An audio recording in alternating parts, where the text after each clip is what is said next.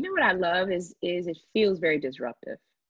It feels that this is a genre I've loved since I was a kid. I've always been so curious and fascinated by the art of terror.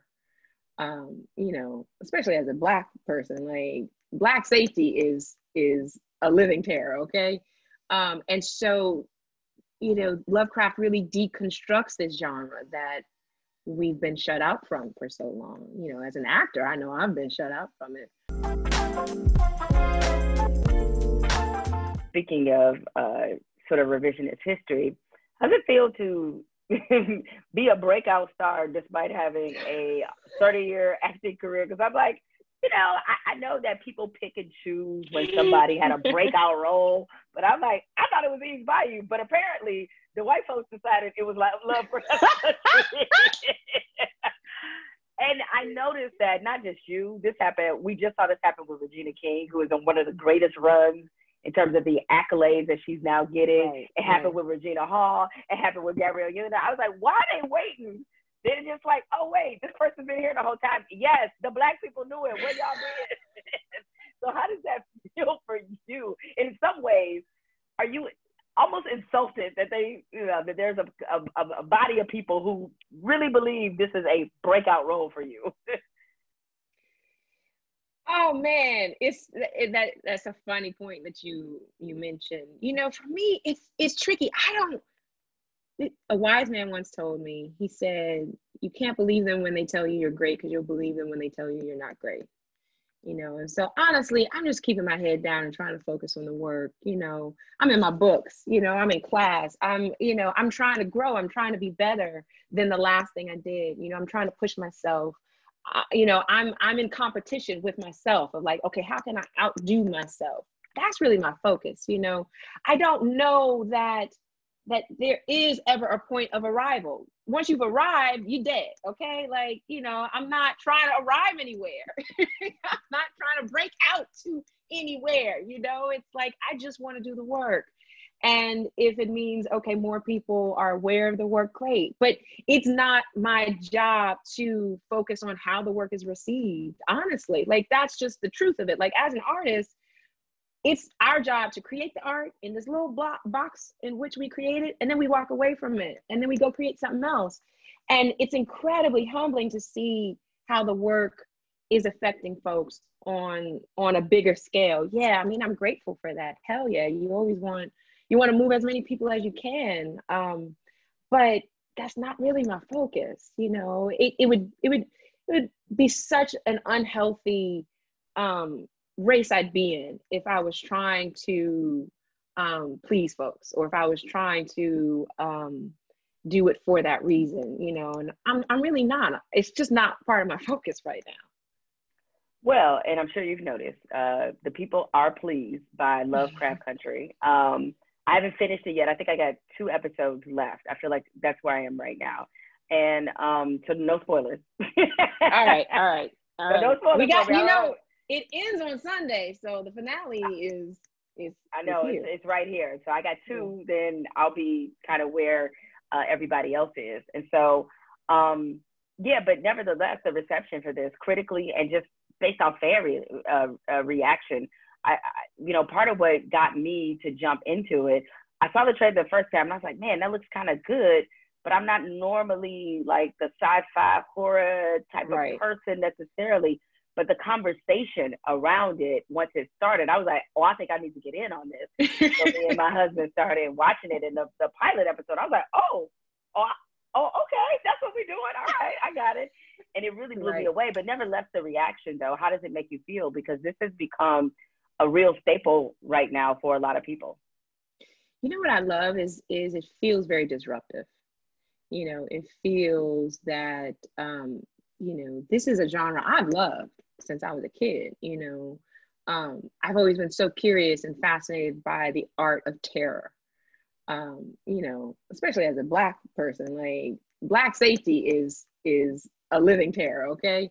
And so, Lovecraft really deconstructs this genre that we've been shut out from for so long.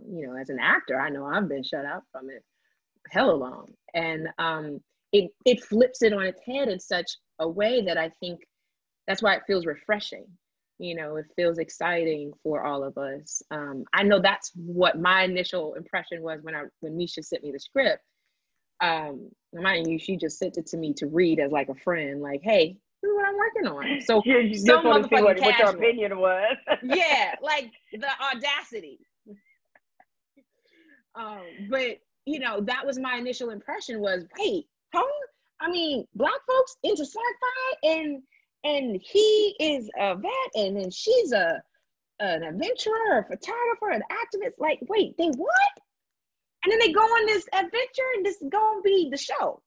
This is what exactly. This is what we doing. So this is what we doing now. Okay, and then we fighting monsters, and then the racist turns into a monster. Like, wow, okay, we doing this. You know.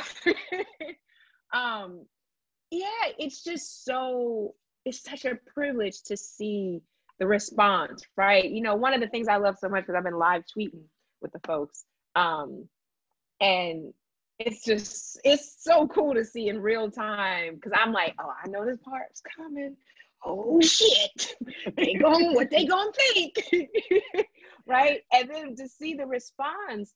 But what I love the most about the live tweeting is to see how many folks are, you know, posting an article about the Gordon Parks references, or, you know, the poem, you know, I won't give the spoiler away because you haven't seen episode 9. You know, but like just the references, the historical references, the nods to the heroes of the past, you know, our literary greats, the James Baldwin, you know, it's been amazing to see folks be like, okay, you think you knew about Tulsa in 1921, but what about all these other towns, right? Like, or, you know, sundown towns, when folks are being like, whoa, I didn't know sundown towns existed, or what was this Green Book thing? Like, we actually had to have a travel guide. What the hell? You know, like that to me is the biggest blessing to watch. You know, when art can, you know, as Nina Simone says, it's the artist's duty to reflect the times. But if we can then also elevate in some way, right? You know, elevate the minds, or get conversation going, you know, because there's been moments where it's like, oh, people are unhappy about that happened in the episode, but it created conversation, and this conversation is so necessary. And so it's man, you know, being used as a vessel to tell these stories, it's such a privilege. Are you able to, because of, you know, using the live tweeting, are you able to kind of anticipate how people will react? And in other cases, have they surprised you by reacting to something that you didn't think they were going to react to? Misha and I were, we were live tweeting the other night, and a bunch of folks, again, not giving spoilers already about episode 9, but they're like, you know, there's this moment, like Letty has been running so much throughout the show, physically running. Like she keeps my ass fucking running all the damn time, man. Shit. Blood and running. Like that's the show. And then there's this one moment where there wasn't running. It was, you know, there's some walking involved. And it never occurred to me that in this moment, maybe there should be some running. And that was so funny and surprising. And I was like, you know what? Point well taken. She probably should have ran in this moment, but bitch is walking. So that's what we got. That's what we left with.